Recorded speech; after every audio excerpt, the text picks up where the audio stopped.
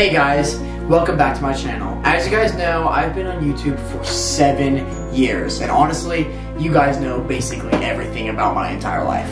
But, there's ghosts in here.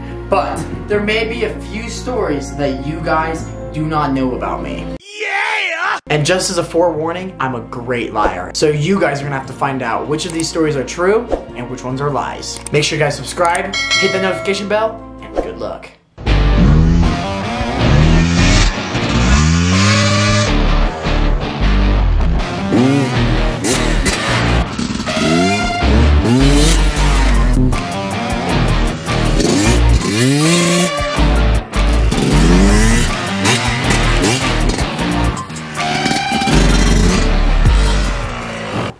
Believe it or not, I actually used to not be able to ride dirt bikes. So, dirt bikes is one of the funnest things I've ever done. I love riding dirt bikes. I love going out riding trails, even just coming out here and riding for hours just on this track because it's just so much fun. But they also can be pretty dangerous and very, very hot. When I was, I think I was 13 years old. I think it was on my 13th birthday. I got my dirt bike. Not this dirt bike, but my very first ever dirt bike. And I had never ever ridden one before. So I needed to learn a few things. So I asked my uncle Jared for some help and to, well, teach me how to ride a dirt bike because I actually literally had no clue how to do it. So me and him, we went out to the property and I was on the front, he was on the back, and he was teaching me a few things to ride a dirt bike. And then disaster struck. So, while I was on the bike, and those of you who have like ridden dirt bikes before, or even a pedal bike, I don't know why this was so hard for me. You do on a pedal bike too, but you lean into your turns. You don't lean away from your turns, and you definitely don't just turn the wheel. And that's exactly what I did. So we were riding around, and Jared told me to just make a right turn, like just turn right. And what I did was this. I'm supposed to lean this way so I can turn right because the bike has to lean this way for you to turn. And I just went like this. My body basically went left. Jared was leaning right. And what happened was the bike fell on me like this. Fell all the way down and landed on top of my leg. So we fell over and the bike was pinned on top of both of us because it fell on top of us. Jared was trying to go this way, I'm this way, and our weight was on the bike and both of us were stuck. And we were stuck there for quite a long time because we were like almost like spaghettied around it. Like Jared had one leg over on this side and had one leg underneath, but all of his weight was still on top of the bike and all my weight was under the bike. So the bike was just laying on top of me, and on the other bike there's an exhaust pipe right here. And when dirt bikes are running, and the bike was definitely still running, the exhaust pipe and motors are very, very hot. And I ended up burning the crap out of my leg on the exhaust pipe, and I still have a scar from it. And so does my bike. I think some of my skin is left on the bike. And that's my story, and I'm sticking to it.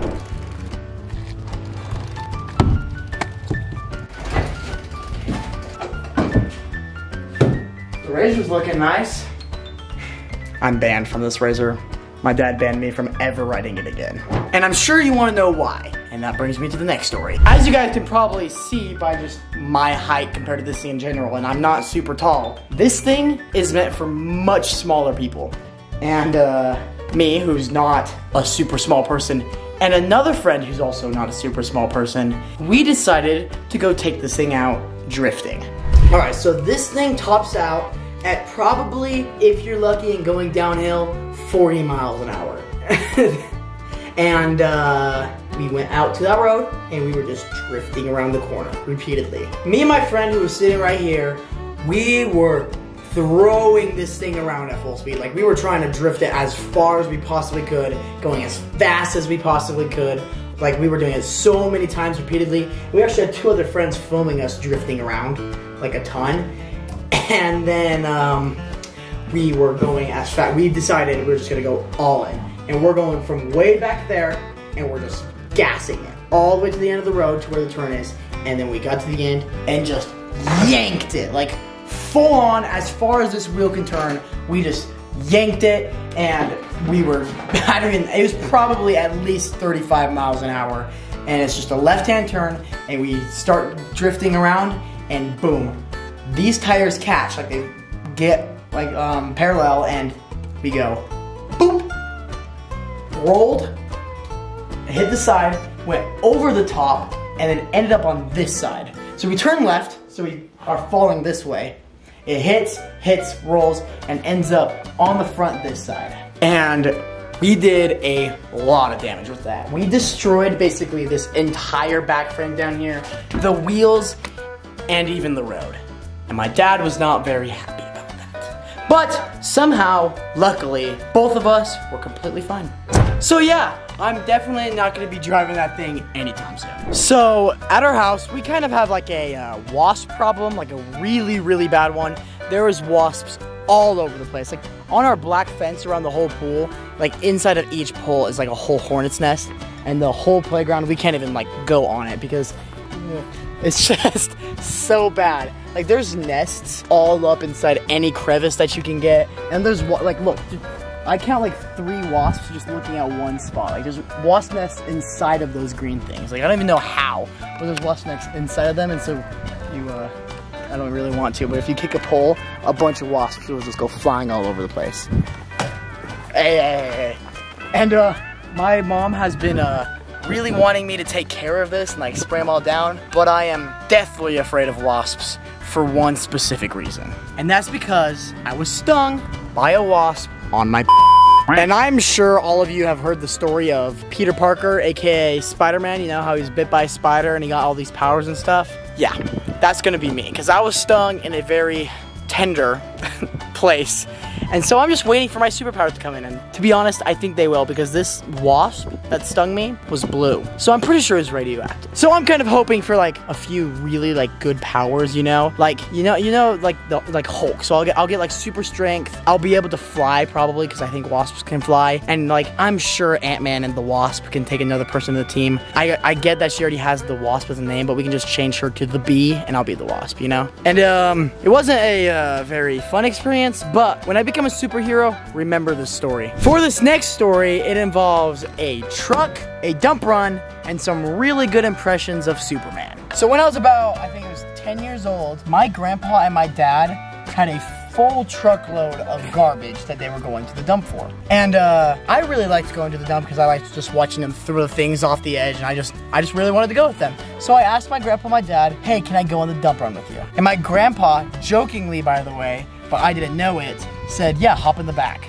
So I went back there, and my grandpa did not know that I went back there because he was talking to my grandma at the time. So I went to get in the back, grabbed here, took one step, and that's when it happened. And my grandpa, showing off to my grandma, gassed it down the street, not knowing I was here. So all I could do is grab on for my life. So while I was holding on and he was gassing it, I went straight up horizontal like Superman, and my grandma and mom were screaming.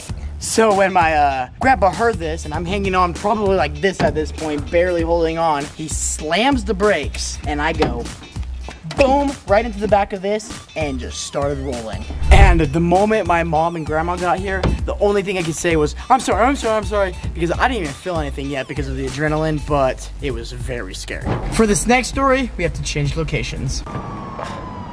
You're probably wondering how I got into this position.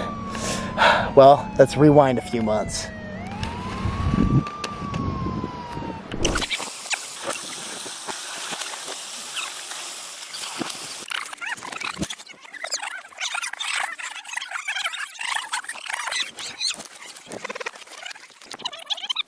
So basically, a while back, me and some of my friends, we were hanging out and just like messing around, and we decided that we were gonna go to the gas station and just buy a bunch of snacks and drinks so then go back and hang out again. Me and my friends, we can get a little crazy when we're all together, like loud, obnoxious, doing tons of goofy, crazy things. And so going to this gas station may not have been the smartest choice. So we were in there, and there's probably like almost 10 of us in there, maybe a little bit less than 10 of us, and we're just messing around, we're talking, we're laughing, making jokes, getting the snacks. But there was one bag left of a specific flavor of sunflower seeds, and both of my friends, like 2 of the friends, they both wanted that bag. And you can guess what happened. They were pulling back and forth on it, and it ripped from the bottom, and it went whoosh all over the place, which is obviously not great. And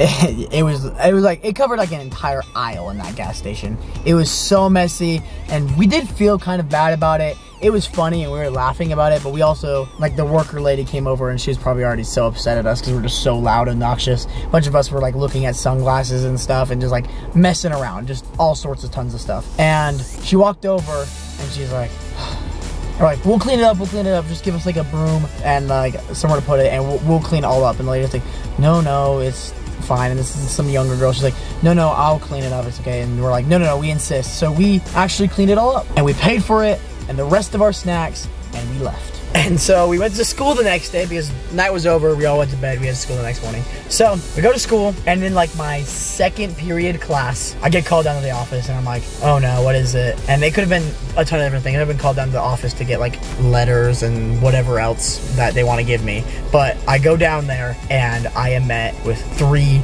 gigantic, like very strong, scary looking cops. And so they sat me down and laid out a bunch of security camera pictures and made me, and like try to get me to tell them exactly who was in all those pictures. And those surveillance camera pictures were definitely of me and my friend group in that gas station.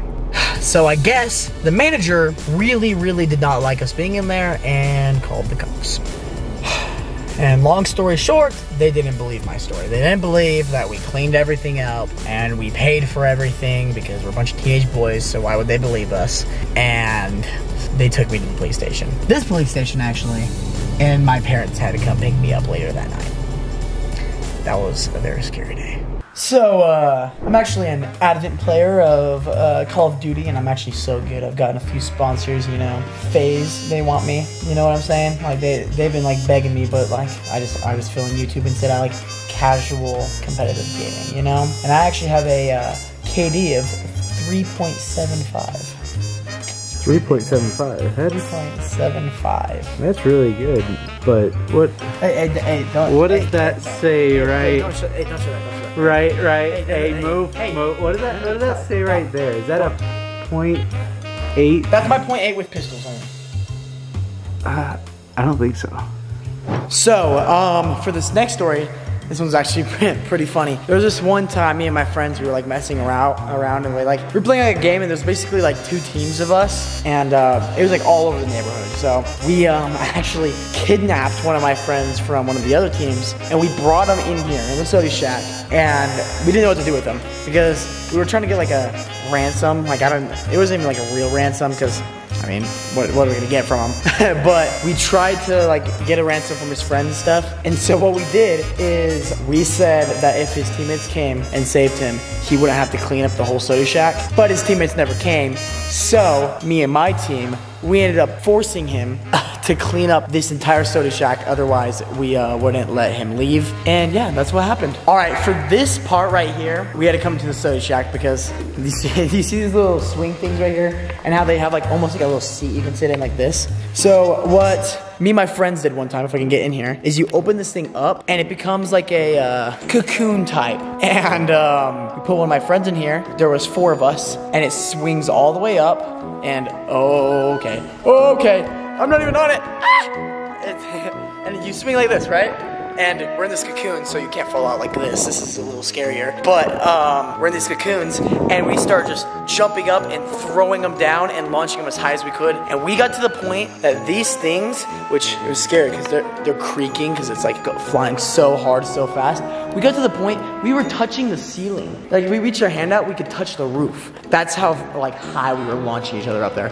And that thing's high too. It was like all the way over by that like light, maybe even a little bit farther, and we were launching them. That was fun. Moral of the story, nobody got hurt. Everyone got home safely. There wasn't even any bruises, but it was pretty dang fun and a little scary. Well guys, that's all the stories I got for today. So make sure you guys subscribe, give me a big thumbs up. And also, comment down below which stories you think are true and which ones are lies.